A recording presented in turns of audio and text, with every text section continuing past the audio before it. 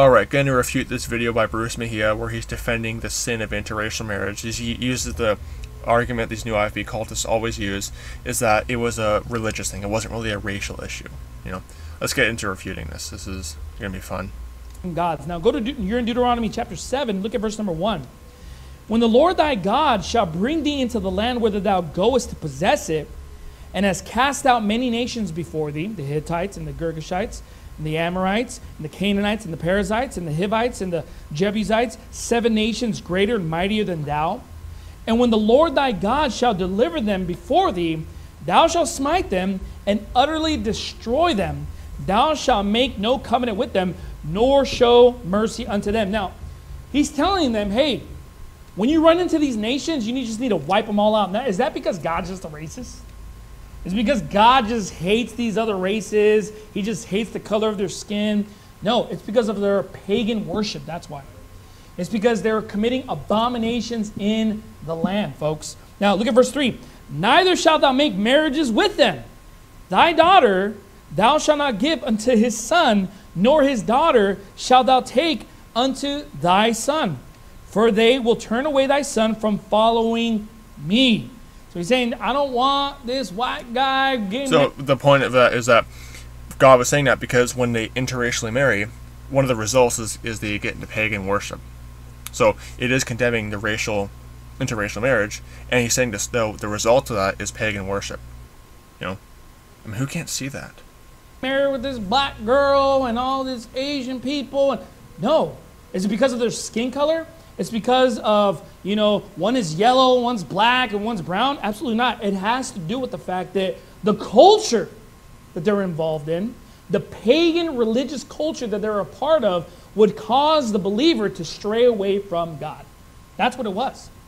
So God was not against race. He was against the pagan culture of that race. Okay? Verse 5 says, but thus shall ye deal with them. I'm sorry, verse 4, for they will... And, you know, he just uses all the same arguments, but it's just funny because there's so many verses that condemn interracial marriage. I mean, I guess the book of Ezra and the book of Nehemiah just don't exist. But the whole satanic agenda of interracial marriage is it's going to be used by the Antichrist to bring in the one world government. And I'm going to show you some scriptures that prove that interracial marriage is sin. Ezra chapter 9, verses 1 to 2. Now when these things were done, the princes came unto me, saying, the people of Israel and the priests and the Levites have not separated themselves from the people of the lands, doing according to their abominations, even of the Canaanites, the Hittites, the Perizzites, the Jebusites, the Ammonites, the Moabites, the Egyptians, and the Amorites. For they have taken of their daughters for themselves and for their sons, so that the holy seed, it's a racial thing, have mingled themselves with the people of those lands, yea, the land of the princes and rulers hath been chief in this trespass. It is a racial thing, the holy seed. Okay? Another verse, Ezra chapter 10. Now there. Says in verse 1, and now when Ezra had prayed, and when he had confessed, weeping and casting himself down before the house of God, there assembled unto him out of Israel a very great congregation of men and women and children, for the people wept very sore. And Shechaniah, I hope I'm saying that right.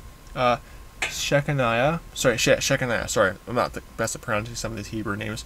The son of Jehiel, one of the sons of Elam, answered and said unto Ezra, we have trespassed against our God, and have taken strange wives of the people of the land, yet now there is hope in Israel concerning this thing.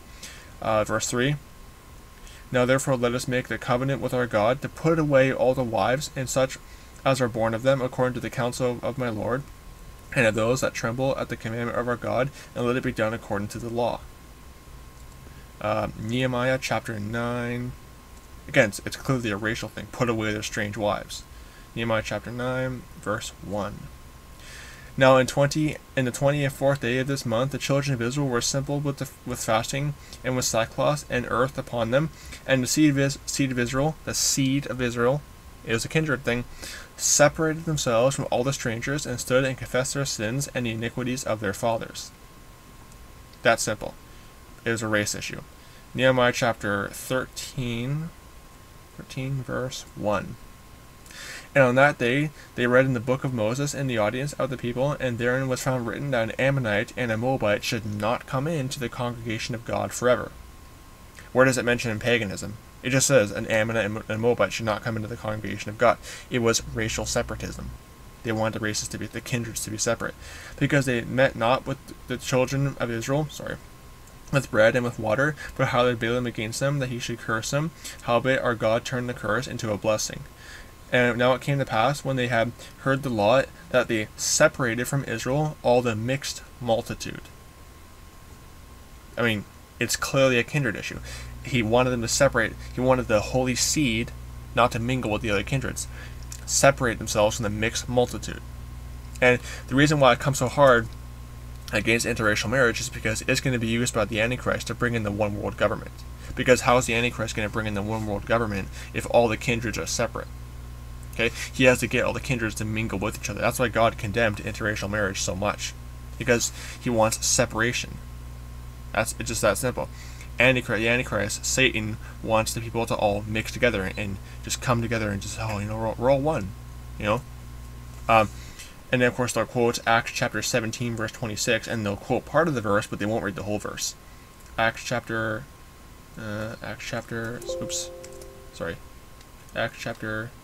17, verse 26.